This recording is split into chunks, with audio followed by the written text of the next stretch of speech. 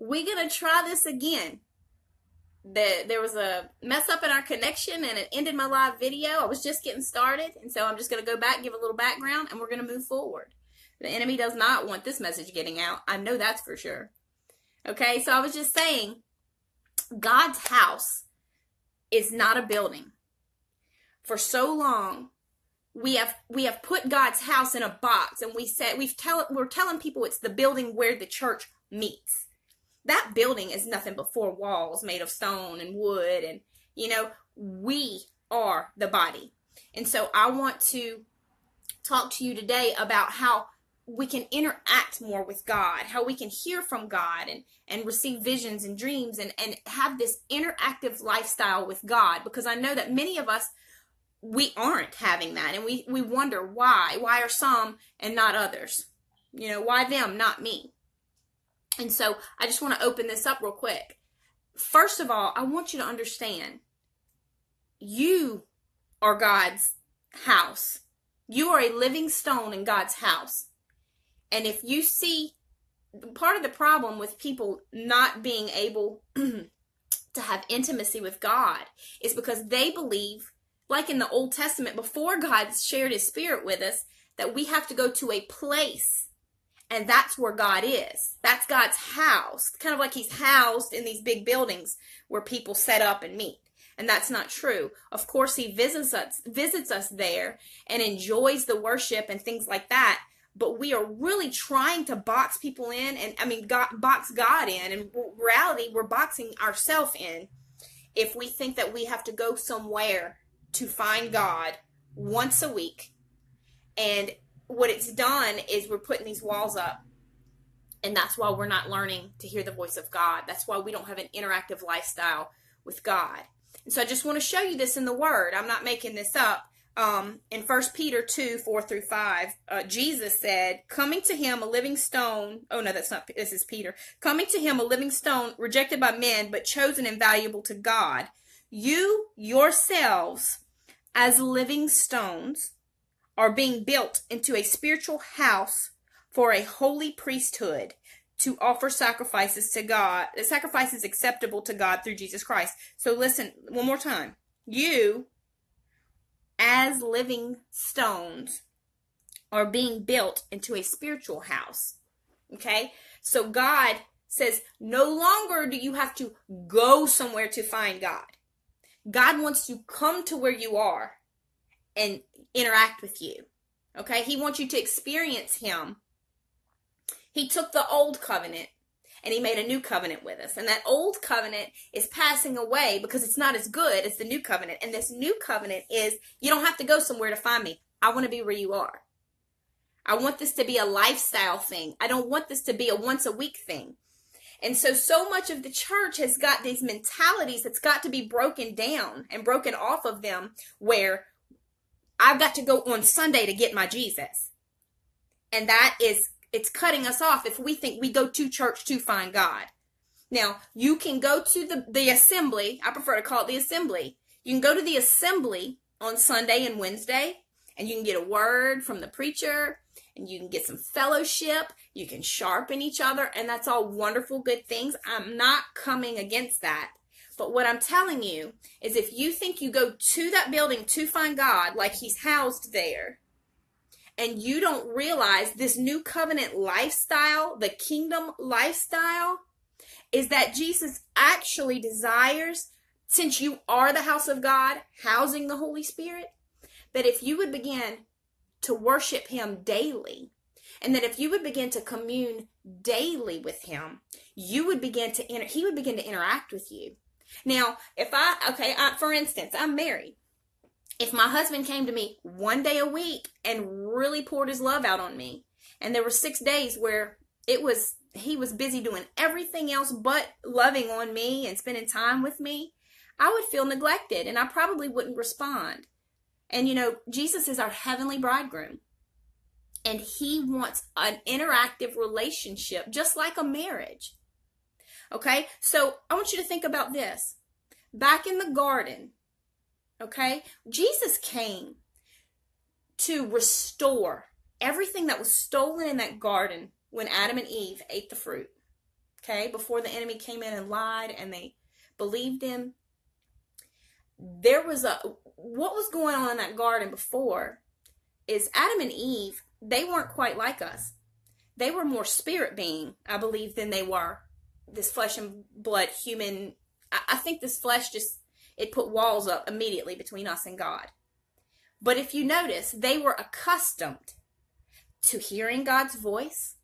They were accustomed to seeing God.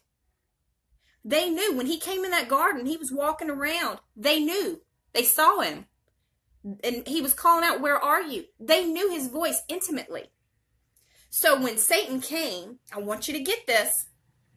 When Satan came and he got them to eat that fruit of his lies, it transformed them, and immediately, zoop, these fleshly walls came up. So when you become a child of God, it's up to you to begin to fast, to begin to seek God, and say, you know what? It's not okay. What this flesh is built up around me is not okay. I want the spirit to rise up over the flesh. And I want that interactive lifestyle. There's some of you watching right now. I see your names. I know you're hungry for this lifestyle, but you just don't know how to get there. And see, part of the problem is many preachers and pastors, they have this mentality where, come to church on Sunday so I can give you God.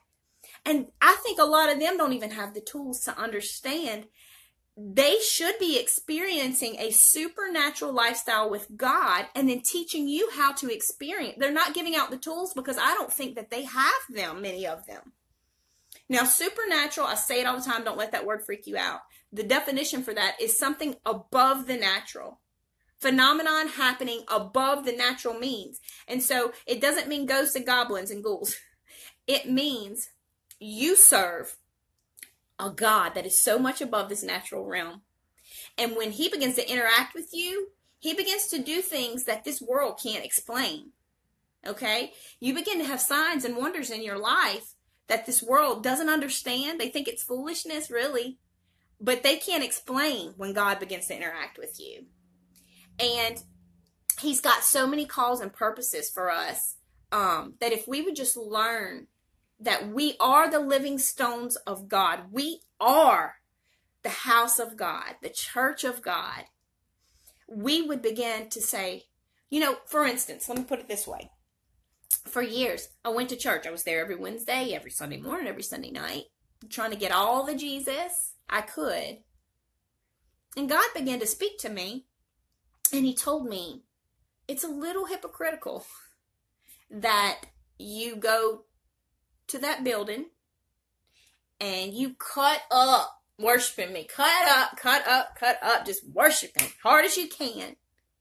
And then you wait a few days until you come back again and you do it there again. But when you're at home, you're going about your life and, you're getting caught up in life, and it's almost hypocritical that you would come worship me here in front of everybody when I'm waiting for you right there in the secret place where nobody is, because I want to talk to you intimately. And so it paused. So I took that and I said, all right, God, I'm going to do this. I'm going to set time apart for you every day. And so I made an altar in my home. I made my home an altar. Okay? My life became an altar. I was the sacrifice upon that altar. And so instead of going to church to worship Jesus, I learned to make a lifestyle of worship. Okay? And so at first you have to come against that flesh. That flesh is saying, you're so busy, you've got so much to do. But I tell you, God is so faithful. If you will set aside time and just get on your knees, you can do whatever you want to do. If you have to put the music on to get in the presence, that's okay. Don't always depend on music to carry you into the presence. Don't let that be a crutch, because we can't always have that music there. And just do whatever it takes. Spend a little time in the Word and ask God. Say, show me something I've never noticed before. Or let me read something I've always read and see something new in it, Lord. He can take us even deeper into the Word, where you'll read a story or read something that you've always read, and you'll read it again, and it's like a fire is attached to it, and it means totally something more than it meant last time. Not different necessarily, but more. And you have a deeper understanding. So, I'm just telling you, here's a secret, here's a key. Those people out there who's saying they're hearing from God, they're seeing God, they're experiencing all these awesome things with God, they're not lying. They've just learned the secret of the secret place, which is making your life worship, a worship place. Make yourself a house of worship.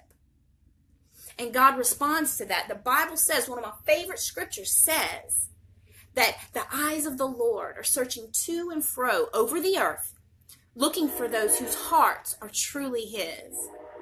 And if you'll get a hold of that, and you'll say, you know what, He's looking over this earth, and He's looking for those whose hearts are truly His, He's going to see this flame burning bright. He's going to notice me. I'm not just going to blend in with the crowd. God is worthy, and I'm going after Him. And when you realize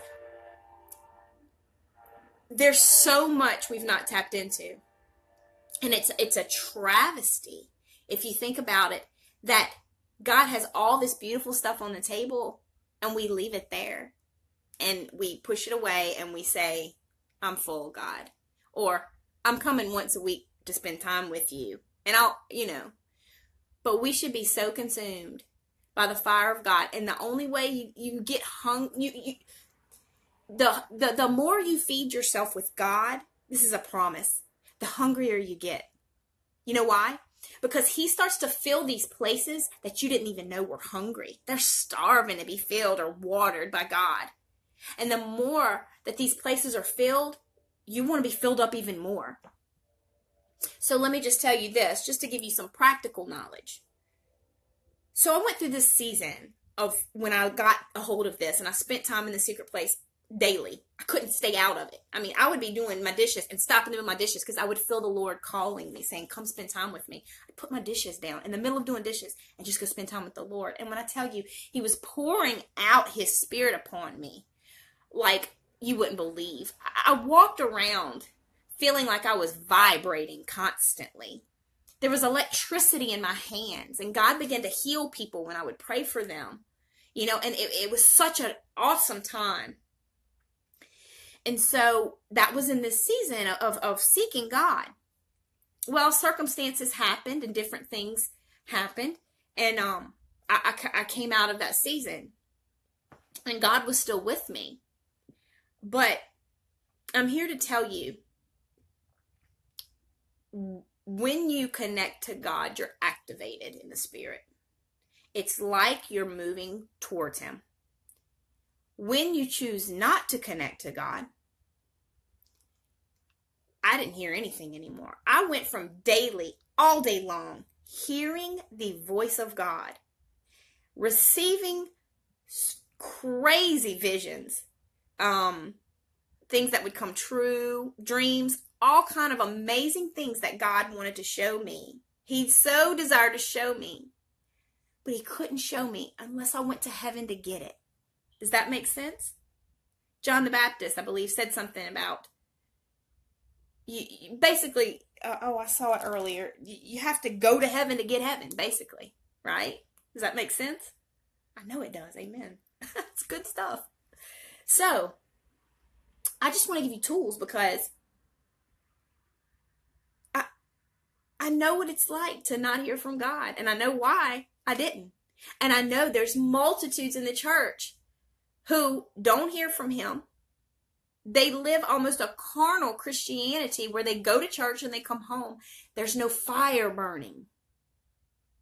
So if you will just today, just grab a hold of the grace and say, you know what? Out of obedience, I might not even feel it yet. I'm going to go try God. I'm going to see what this girl's saying. I'm going to take her word on it. Let me do an experiment. And I promise you, God is waiting right there. And so, if we'll discipline ourselves just to go away with the Lord. And Something else, a little tip for you. There's times where I'll be doing housework while I'm praying to God. And that's good. I do believe he appreciates that. I know he does. I'm constantly, all day long, I'm communing with God. And I'll stop in the middle of it and I'll worship for a little while. And then I'll go about my business. But let me tell you something. I really don't know how to put into words. When I put everything else to the side, when I put everything else to a halt, and I put my eyes upon him alone, something different happens. It's like the portals of heaven just open up and pour out on me. I could have a conversation and I could be looking over here and not really talking to you and worried about my phone. And think about you're in a room with somebody and you're really trying to talk to them about something important and they keep looking at their phone. They're distracted. Do you feel a connection there? God is the same way. We've got to be connected to him. So I promise you, take my word for it, if you will go and disconnect from everything and purposefully connect into God, you will experience him in ways that you've never experienced him. And guess what the good news is? You can't tap out with God. He's untapped and he's inexhaustible. And he says, as deep as you want to go, I'll take you. But you have to be willing to go on the journey. You have to be willing to go on the journey. And you have to be willing to almost fight for what is yours, because this flesh is strong. You're robed in flesh. But God wants to return to you back what was stolen in that garden. And that's the ability to commune with God in a very real, tangible way. Literal way. I'm not talking about just kind of talking into the air and you don't get a response. I'm talking about communing with God where there is interaction. And when heaven interacts with you, you know how you know it's different? You didn't experience these things at all before. Then all of a sudden, you start to experience things that I really don't have English words to explain to you. And I'm here to tell you, God let me walk through the season where I was there, and then I wasn't, because I detached from God. I got hurt. And I detached from God for a little while. I still loved God. I was just hurt. And I chose not to spend time with him anymore because I was hurt. I felt like he rejected me, so I rejected him, kind of thing. And in those times, the dreams, the visions, the voice of God shut off like a light. There was nothing. And it was all carnal. It was all flesh. It was just a normal life like everybody else. So I'm here to tell you, if you will grab a hold of this message, I'm giving you gold right now. There are many pastors in the pulpits that are not telling you this. Because guess what? They don't even know it. And some of them do know it.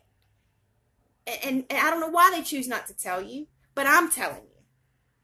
Okay? If you will grab a hold of God. And you will say, I want what they had in that garden. Jesus died to restore to me everything that was going on in that garden. And there's nobody in the Word that did not interact with God in a personal way. That's for me too. Those weren't special people. They were just like you and me. God wanted them. And God wants to give it to you. If you realize God wants to give this to you more than you even could imagine you want it, that helps. Because it's true. He already died. He shed his blood to get this interaction with you. The Spirit was housed, in the tabernacle before. And then when Jesus died, his Spirit came out of that curtain so he could fill us. And when you're filled with the Spirit of God, you experience things this world can't give you. How can you say that you're filled with a supernatural God and never experience anything supernatural? It's not possible. So if you're not, and you are a believer, go tap into God. It's that simple. Choose to go after God. My favorite words, press in to God. Sometimes I'll get in the secret place and I won't feel him like I expect to feel him. And I'll say, I press into you. I press into you. And just by saying those words alone, I feel it right now. I feel myself go closer. I feel myself reaching for him. And you know, a lot of times, let me give you another little secret. This is revelation. If you go into the secret place, that's your worship time, that's your communion, your devotion with God, where you put everything away but him. And you don't feel like you're finding him, and you feel almost dry. Well, guess what? The ground's dried up there. He wants you to press in further. Because guess what? He's got more for you. A new land to explore. He's got a deeper place. He's moved on, and he wants you to follow him into the deeper place with him. So don't be discouraged when you say, oh, I was there, and then I'm not feeling anything now, because I've been there too. Even when I was seeking God, I'm like, I don't feel anything now. And God says, come after me. I'm somewhere different, because I want to bring you somewhere different in me. Does that make sense to you? Yes. Amen. Our God is an interactive God. He's personal. He wants to be personal with us. So if you will just turn and put your eyes on him, just turn and put your eyes on him and say, you know what? You're worthy of my attention. You're worthy of my affections. You're worthy of more than I give you. We are all guilty of getting caught up in the flesh life, and we neglect the spirit. So my encouragement for you today is to be like John the Beloved. He's my hero. I just love him because all the disciples were in a room with Jesus. And you can find this story in John 13. They were all in the room with Jesus. And he was telling them, you know, somebody's about to, let me read it. One of you will betray me, he says. The disciples started looking at one another, uncertain which one he was speaking about. One of his disciples, the one Jesus loved, that's John, was reclining close beside Jesus. Simon Peter motioned to him to find out who it was he was talking about. So he leaned back against Jesus, that's how close he was, and asked him, Lord, who is it? Jesus replied, he's the one I give the piece of bread to after I have dipped it. So think about that. He's in a room full of his 12 followers. And he's got a mystery. He's got a secret. And Simon Peter, who you hear about him probably more than anybody, him and Paul. You hear about Peter. He himself had to ask the one closer to Jesus, what was Jesus saying? He wanted to know the mystery. And guess what? Jesus revealed the mystery. He could have said, no, I can't tell you that. Peter had the desire. John had the proximity. We want to be in the proximity, closer in proximity to Jesus. And we want to be so close that we can feel his heartbeat, that we can hear it, that if he chooses to whisper to us, that we recognize that whisper. You know, I always say, you know, the woman at his feet that poured out that oil, and he said her portion was greater than anybody. You know, everybody else was running around that room, but she had the proximity. She knew with the scent of his skin, his personal scent. You have to be very intimate with somebody to recognize their personal scent. And that woman knew the personal scent of Jesus. Think about that. He desires for us to get so close that we know intimate details others don't know. He'd tell them if they chose to come. But when we don't choose to come, he does not ever force himself on us. Ever. He knows he is a prize. And he said, I've heard this too. He doesn't hide himself from his children. He hides himself for his children. So like I said, the eyes of the Lord search to and fro over the whole earth, looking for those whose hearts are truly his. Great scripture. He's looking for those who will come after him and say, you are a prize. I want to go where you go. I want to do what you do. I want to know your voice. The Bible says the sheep know the shepherd's voice. And it says that Jesus didn't do anything the Father did not tell him to do. He knew the voice of God. We run around like chickens if we cannot tune in and listen to the voice of God in seasons and in situations. He's got direction for us. He's a God of order. And he wants us to know, this is what I need you to do right now. In this breath, I need you to say this one word to this person. They'll know what it means. You know, there's the heavenly wisdom comes from heaven. It's not already in here. It's in the spirit that's in us. So we've got to tap into heaven to have that wisdom, to know what to say, when to say it, how to say it. Gosh, God just wants to navigate us. He wants to be the navigator of our soul, because our soul is our emotions. And those emotions can be fleshly driven or they can be spirit driven. So he wants to synchronize our soul to the navigation of the spirit. So that is my word for you today. I pray right now that Jesus just comes and invades your home. I pray that you learn to make your home an altar, your life an altar, and that you get revelation that you are the church, that you can do the works of Jesus out on the street, in your personal life, in your very own home. It's a daily thing. It's a daily walk. So I just pray for deeper revelation for everybody that's watching this video.